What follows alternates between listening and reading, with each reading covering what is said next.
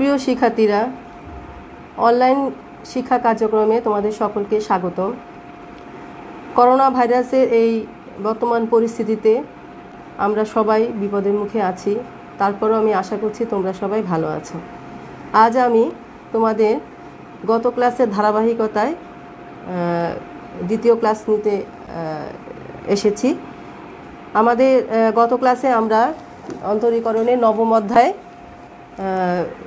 বক্ররেখার স্পর্শকের নতি বা ঢালের হিসাবে অন্তরজ এই প্রশ্নমালা নিয়ে আলোচনা করেছিলাম। তারই ধারাবাহিকতায় আজকে আমরা বক্ররেখার স্পর্শকের প্রকৃতি নিয়ে আলোচনা করব এবং সেই অনুযায়ী কিছু সমস্যার সমাধান করব। চলো আমরা আমাদের ক্লাসে যাই। সুপ্রিয় শিক্ষার্থীরা, গত ক্লাসে আমি তোমাদের বক্ররেখার স্পর্শকের ঢাল হিসাবে অন্তরজ এই বিষয়ের ওপর আলোচনা করেছিলাম। এটি হচ্ছে নবম অধ্যায়, প্রশ্নমালা 9.7 এস.উ. আহমেদের বই অনুসারে এবং অসীম কুমার সাহার বই অনুসারে এটি 9H প্রশ্নমালা। তারই ধারাবাহিকতার আজকে আমি পরবর্তী আলোচনা নিয়ে উপস্থিত হয়েছি। আজকে আমাদের আলোচ্য বিষয় বক্ররেখার স্পর্শকের প্রকৃতি। স্পর্শকের প্রকৃতি বলতে আমরা সেটাই বুঝি যে স্পর্শক একটি সরলরেখা।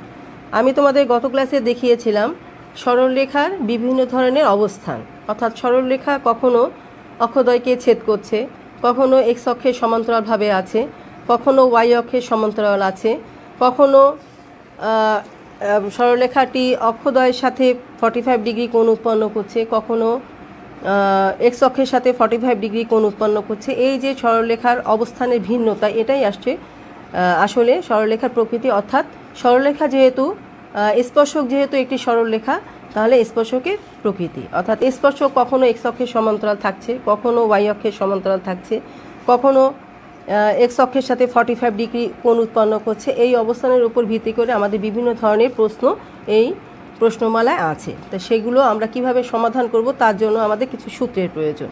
এই সূত্রগুলো আগে আমরা আলোচনা করছি। লক্ষ্য করো, স্পর্শকের প্রকৃতি। y=fx একটি বক্ররেখা থাকে, তার একটি নির্দিষ্ট বিন্দুতে আমাদের স্পর্শক অঙ্কিত হয়। তাহলে কিন্তু স্পর্শকের ঢাল আমরা কি করে পাই? ওই যে আমাদের বক্ররেখার সমীকরণটি থাকে তাকে অন্তরীকরণ করার পরে ওই বিন্দুর মান বসানোর পরে যে উত্তরফল পাওয়া যায় সেটাই হচ্ছে স্পর্শকের ঢাল হয়। তাহলে আমাদের যদি বক্ররেখাটার নির্দিষ্ট বিন্দুতে আমরা ক্যালকুলেশন করার পরে যদি মানটি 0 হয়, অর্থাৎ স্পর্শক অর্থাৎ সরলরেখা যে ঢালটা পাবো সেটা যদি tan 0 ডিগ্রি হয়, তাহলে সেটা স্পর্শক এক্স অক্ষের সমান্তরাল হয় বা ওয়াই অক্ষের ওপর লম্ব হয়। অর্থাৎ আমরা যদি একটা সাধারণ চিত্র অঙ্কন করি তাহলে দেখো ব্যাপারটা এরকম হয়। একটি বক্ররেখা, ধরো এই বিন্দুতে আমাদের স্পর্শকটা এক্স অক্ষে, এটা যদি এক্স অক্ষ হয় তাহলে মনে করলাম এটা ওয়াই অক্ষ, এটা এক্স অক্ষ, এটা 0, তাহলে স্পর্শক এটা হচ্ছে স্পর্শক, এটার নাম হচ্ছে স্পর্শক। তাহলে এই স্পর্শকই এক্স অক্ষের সমান্তরাল। কখন সমান্তরাল হবে? যখন দেখো এই যে স্পর্শকটা অর্থাৎ সরলরেখাটি এক্স অক্ষের কোথায় আছে? সাথে সমান্তরালভাবে আছে, অর্থাৎ এই সরলরেখার ঢালটা হচ্ছে 0। তাহলে ঢাল কখন 0 হয়? 0 মানে tan 0 ডিগ্রি। তাহলে কখন আমরা tan 0 ডিগ্রি পাই? যখন থিটার পরিমাণটা 0 ডিগ্রি হয়। তাহলে সেই ক্ষেত্রে আমাদের কি হচ্ছে, কখন হবে? যখন আমরা বক্ররেখা অর্থাৎ ddx অফ y এই নির্দিষ্ট বিন্দুতে মানটা আমরা 0 পাবো। আচ্ছা, একইভাবে আমরা লক্ষ্য করো ddx অফ 2 নম্বর সূত্র, ddx অফ y এর নির্দিষ্ট বিন্দুতে মানটা যদি ইনফিনিটি হয়, কখন ইনফিনিটি হয়? যখন স্পর্শকের ঢালটা ইনফিনিটি, অর্থাৎ কখন হয়? স্পর্শকটা যখন এক্স অক্ষের সাথে 90 ডিগ্রি কোণ উৎপন্ন করে, তাহলে tan 90 ডিগ্রি মান ইনফিনিটি। সেই ক্ষেত্রে স্পর্শক ওয়াই অক্ষের সমান্তরাল হয়, অর্থাৎ ওয়াই এক্স অক্ষের ওপর লম্ব হয়। এখানে চিত্রটা আমরা যদি আবার একটা চিত্র আঁকি, তাহলে স্পর্শক আমাদের কখন লম্ব হবে? এরকম স্পর্শকটা যদি লম্ব হয় একটা নির্দিষ্ট বিন্দুতে, ধরলাম এখানে, তাহলে এটা এক্স অক্ষ, এটা ওয়াই অক্ষ, ধরলাম এখানে ওয়াই অক্ষ, তাহলে এই রেখাটা ওয়াই অক্ষের একটি সমান্তরাল রেখা। তাহলে এটা আমাদের এক্স অক্ষের সাথে 90 ডিগ্রি কোণ উৎপন্ন করছে। তাহলে আমরা জানি tan 90 ডিগ্রি সমান সমান ইনফিনিটি। তাহলে বক্ররেখার সমীকরণ যদি y হয় তাহলে ddx অফ y এটা কোন বিন্দুতে, এইখানে যে আমরা যে বিন্দুটা ধরলাম এটা x1 y1 বিন্দু। তাহলে এই x1 y1 বিন্দুতে এইটা মানটা ইনফিনিটি হয়, তখন স্পর্শকটা কি হয় আমাদের এক্স অক্ষের ওপর লম্ব বা ওয়াই অক্ষের সমান্তরাল হচ্ছে। একইভাবে আমাদের যদি ddx অফ y এর নির্দিষ্ট বিন্দুতে মানটা যদি 1 হয়, অর্থাৎ কখন মান 1 হয়, যখন tan 45 ডিগ্রির মান 1 হয়, তাহলে স্পর্শক এক্স অক্ষের ধনাত্মক দিকের সাথে 45 ডিগ্রি কোণ উৎপন্ন করে। 4 নম্বর সূত্র, ddx of y x1 y1 বিন্দুতে যদি +-1 হয়, তাহলে তখন tan কখন +-1 হয়, tan 45 ডিগ্রির মান 1 আর tan -45 ডিগ্রির মান -1 হয়, তখন স্পর্শক উভয় অক্ষের সাথে সমান সমান কোণ উৎপন্ন করে, অর্থাৎ উভয় অক্ষের সাথে সে 45 ডিগ্রি কোণ উৎপন্ন করে। এই আলোকে আমাদের বেশ কিছু প্রশ্ন পরীক্ষায় আসে। কী ধরনের প্রশ্ন পরীক্ষায় আসে সেটা নিয়ে এখন আমি আলোচনা করব। প্রথম আলোচনা করব সূত্র 1-এর আলোকে। তো লক্ষ্য করো প্রিয় শিক্ষার্থীরা, প্রশ্ন y ইকুয়াল টু একটি বক্ররেখার সমীকরণ দিয়ে আছে, কি আছে, y equal to x - 3 whole square into x - 2। বক্ররেখার যেসব বিন্দুতে অঙ্কিত স্পর্শক এক্স অক্ষের সমান্তরাল ওই বিন্দুগুলির স্থানাঙ্ক নির্ণয় করো। প্রশ্নটা কি বলেছে, একটি বক্ররেখার সমীকরণ দিয়ে আছে আর বলেছে যেসব বিন্দুতে, অর্থাৎ আমাদের উত্তরটাই হচ্ছে বিন্দুটা। তাহলে অঙ্কিত স্পর্শক এক্স অক্ষের সমান্তরাল হয়, অর্থাৎ আমি যে এখানে একটি চিত্রটা অঙ্কন করলাম, তাহলে যেসব বিন্দু, মনে করো এই একটা বিন্দুতে স্পর্শকটা কি হচ্ছে, এক্স অক্ষের সমান্তরাল হচ্ছে। আমাদের এই বক্ররেখার সমীকরণটা দেয়া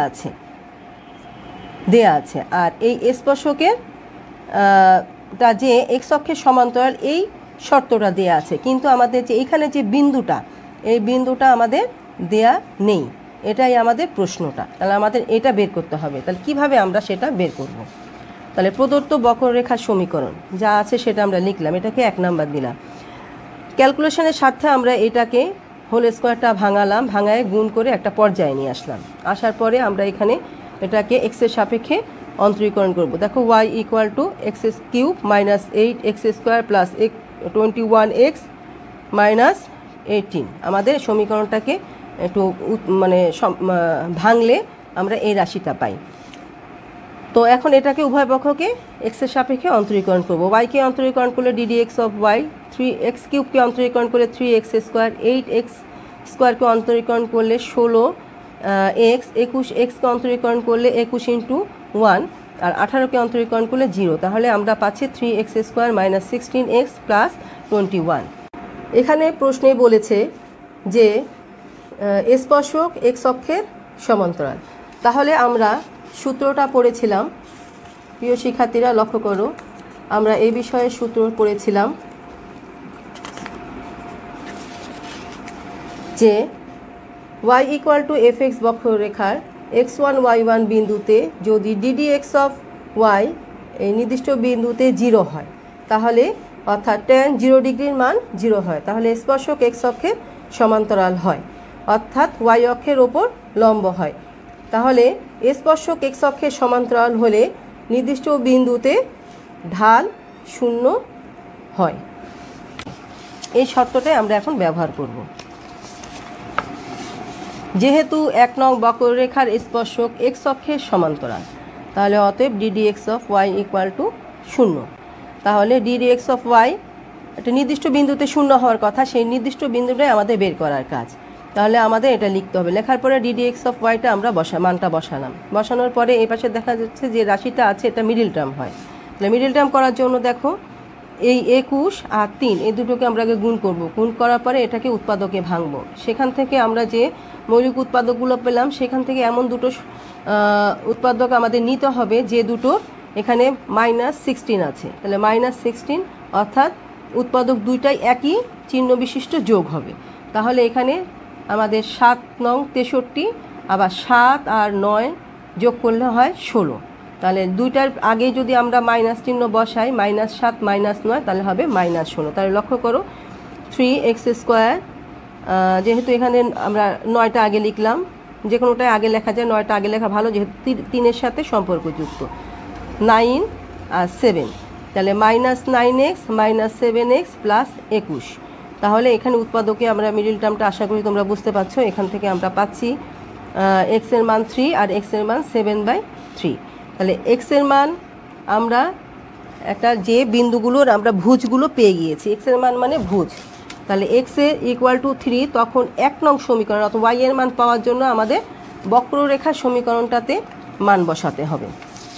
এখানে আমরা মান বসাবো। তাহলে এক্স এর মান যখন 3, তখন এই জায়গায় আমরা মান বসালে লক্ষ্য করো 3 - 3x² × 3 - 2, এই 3 - 3x² 0 হয়, তার সাথে এটা 1 হয়, 1 হয়ে এটা আমাদের ক্যালকুলেশনটা কি 0 × 1, অর্থাৎ এই জায়গায় আমরা পাচ্ছি 0, ওয়াই এর মানটা চলে আসতেছে আমাদের 0। এক্স = 3 জন্য ওয়াই এর মান 0। আবার যখন এক্স = 7/3, তখন 1 নং হতে পাই ওয়াই = এক্স এর মানটা 7/3 বসাচ্ছি, -3 আছে, আবার এখানে এক্স এর মান 7/3 -2 আছে। আমাদের আবার একটু দেখাচ্ছি সমীকরণটা কি ছিল, x - 3 whole square into x - 2। তাহলে এক্স এর মান কি বসাচ্ছি 7/3। তাহলে এখানে আমরা এটাকে খুব ভালো করে একটু লক্ষ্য করো, আমরা কি করলাম, ভিতরে লসাগু করলাম, লসাগু করে ক্যালকুলেশন আমরা করছি, এখানে বিয়োগ হচ্ছে, ক্যালকুলেশন করার পরে আমরা মানটা পাচ্ছি হচ্ছে 4/27।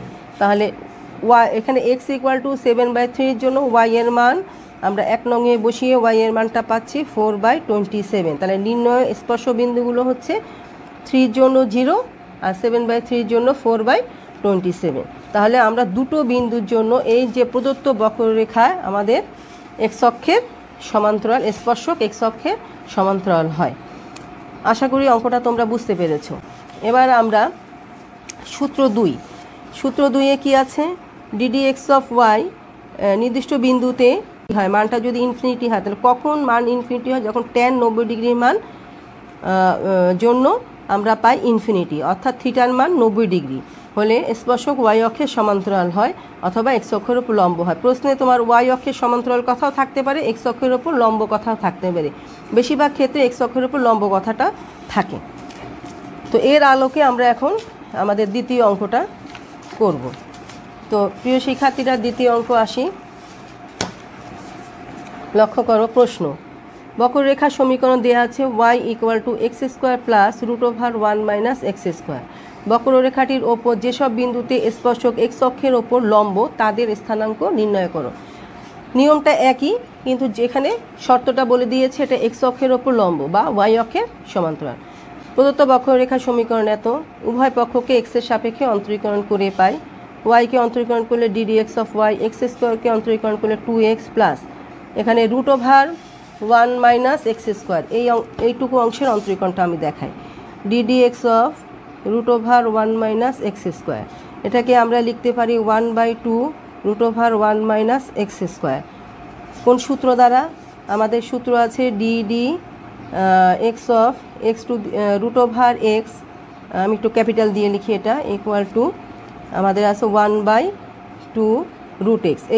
এই সূত্র ব্যবহার করে আমরা এটা লিখেছি, কিন্তু আমাদের এই x আর এই x এক নয়, তাহলে আমাদের এই ভিতরে আবার অন্তরীকরণ করবে, 1কে অন্তরীকরণ করলে 0 আর x² অন্তরীকরণ করলে 2x। তাহলে লক্ষ্য করো, আশা করি তোমাদের মিলেছে, এটা আমাদের -2x / 2 × √1 - x²।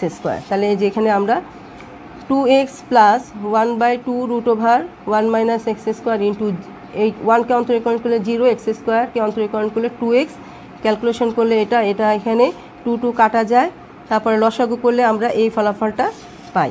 তাহলে আমরা ddx অফ y = এত পাচ্ছি। শর্ত অনুসারে স্পর্শক এক্স অক্ষের ওপর লম্ব, অতএব ddx অফ y = ইনফিনিটি। যেহেতু 1 নং বক্ররেখার স্পর্শক এক্স অক্ষের ওপর লম্ব, অতএব ddx অফ y = ইনফিনিটি। এই ধরনের ক্যালকুলেশন করার জন্য আমাদের একটু টেকনিক অবলম্বন করতে হবে। লক্ষ্য করো, এরপরের লাইনে আমি করেছি কি, উভয় পক্ষকে ব্যস্তকরণ করেছি, 1/ddx অফ y 1/∞। 1/∞ আমরা জানি 0, আর এখানে আমরা 1 আর ddx অফ y এর মানটা বসিয়ে দিয়েছি। এবার এই 1টা মূল ভগ্নাংশ আমাদের এটা 1, ইন্টু নিচেরটাকে আমরা উল্টিয়ে দিয়েছি, আর এখানে 1/∞ 0। তারপরে আমাদের এটা ক্যালকুলেশন করলে এই লাইনটা পাওয়া গেল। উপরে 1 মাইনাস √1 মাইনাস এক্স স্কোয়ার, নিচে 2x into √1 minus x square minus x. আমাদের কোনাকুনি গুণ করলে এটা 0-র নিচে একটি 1 আছে, তাহলে এতর সাথে নিচে 1 গুণ করলে এত পাওয়া যায়, আবার এবং এখানে √1 মাইনাস এক্স স্কোয়ার পাওয়া যায়, আর এই নিচের এই অংশটি উপরে 0-র সাথে গুণ হয়ে 0 হয়ে যায়, আড়াআড়ি গুণ। এরপরে এখান থেকে আমরা বর্গ করে দিব।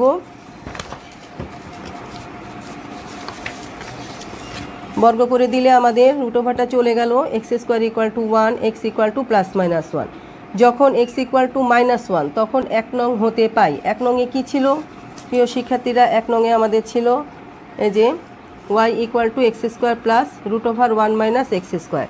তাহলে 1 নংয়ে -1 বসাচ্ছি, এক্সের মান -1 whole square plus 1 minus -1 whole square, এটা ক্যালকুলেশন করলে হয় 1। আবার যখন এক্সের মান 1 তখন 1 নংয়ে বসিয়ে পাই, এখানে ক্যালকুলেশন করলে আমরা পাই 1। অর্থাৎ নির্ণয় স্পর্শক বিন্দুগুলো -1, অর্থাৎ এই -1-এর জন্য 1 একটা বিন্দু, আর এখানে +1-এর জন্য 1 এখানে আর একটা বিন্দু। তাহলে আমরা দুটো বিন্দুর জন্য এই অঙ্কটাকে আমরা স্পর্শক পাই এক্স অক্ষের ওপর লম্ব। এবার আসো আমরা 3 নম্বর সূত্রের জন্য।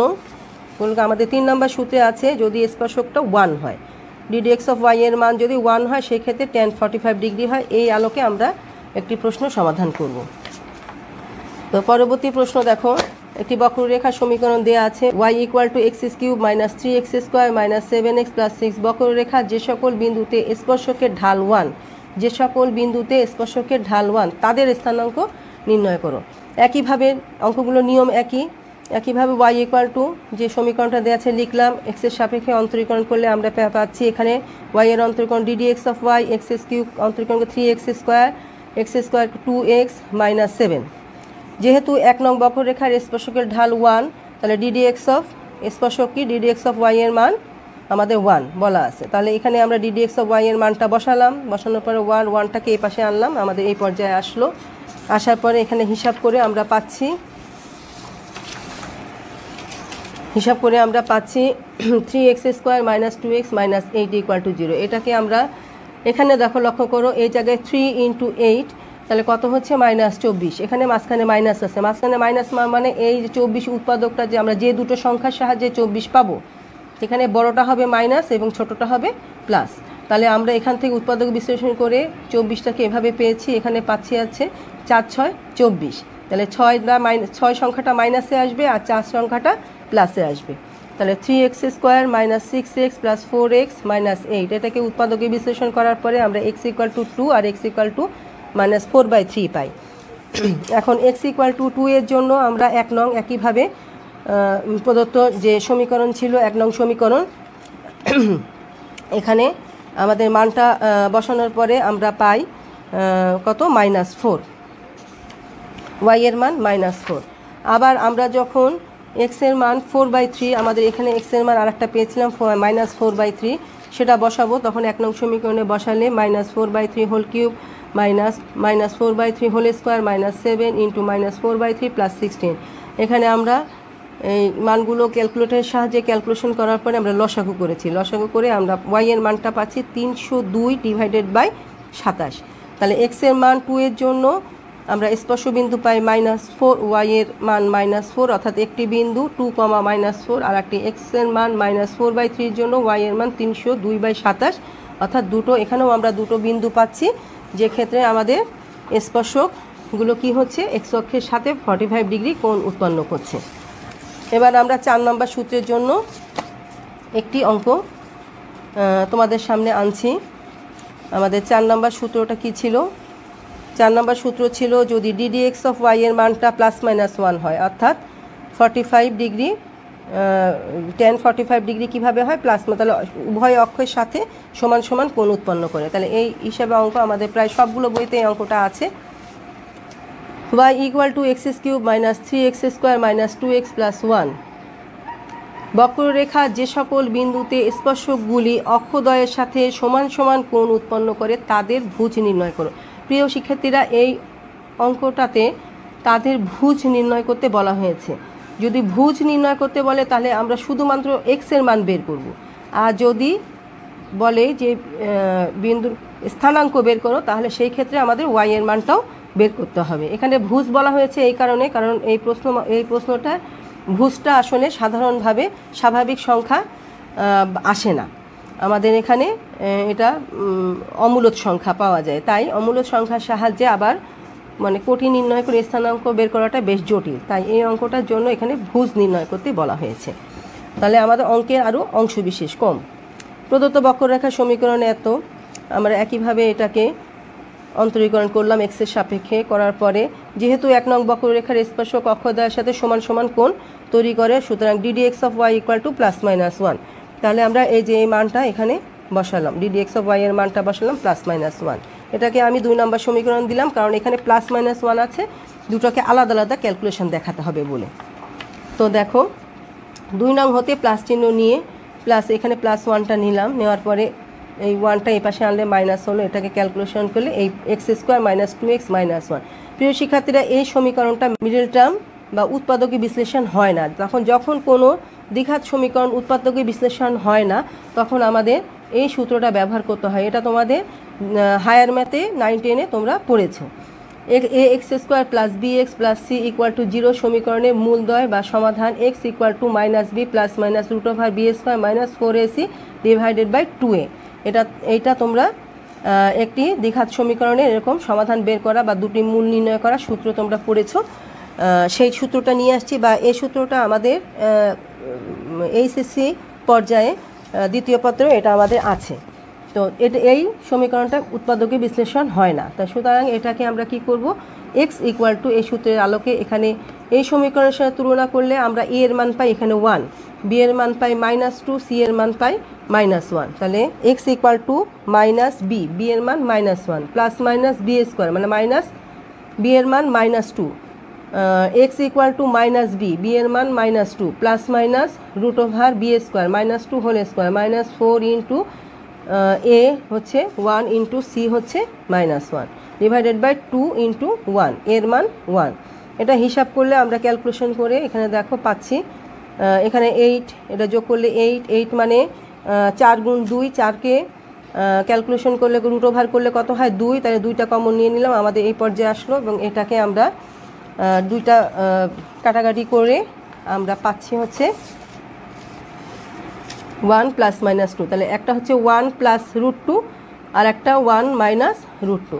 আবার 2 নং সমীকরণ হতে মাইনাস চিহ্ন নিয়ে এই যে 3x² - 6x - 2 = -1 নিলাম, -1টা এই পাশে আনলে +1 হলো, এটা ক্যালকুলেশন করলে 3x² - 6x - 1। এটাকে যদি আমরা ax² + bx + c এর সাথে তুলনা করি, a এর মান 3, b এর মান -6 আর c এর মান -1। তাহলে x = -6 ± -6 whole square -4 into 3 into -1, অর্থাৎ b এর মান -6 ± b² -6 whole square -4 into a into 3 into -1 হচ্ছে c এর মান / 2 ইন্টু 3।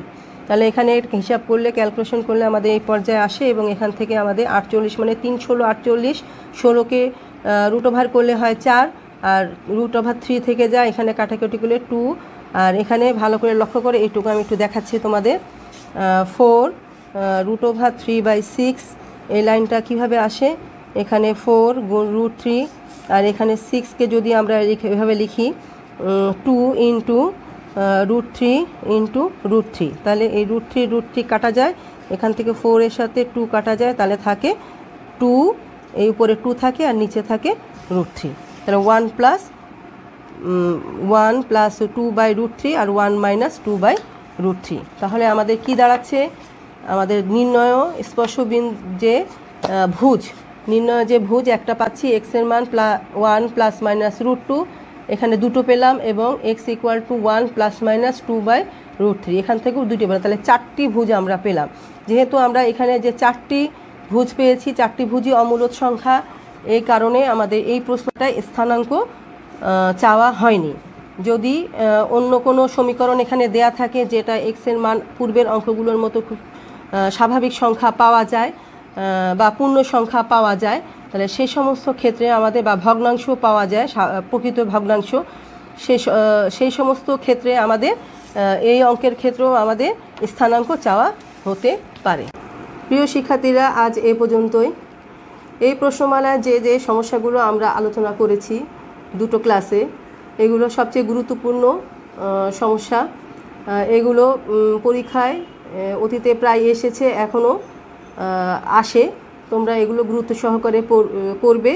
আমরা পরবর্তীতে এই অধ্যায়েরই পরবর্তী প্রশ্নমালা নিয়ে তোমাদের কাছে উপস্থিত হব। সকলকে ধন্যবাদ জানিয়ে আজকের আলোচনা এখানে শেষ করছি।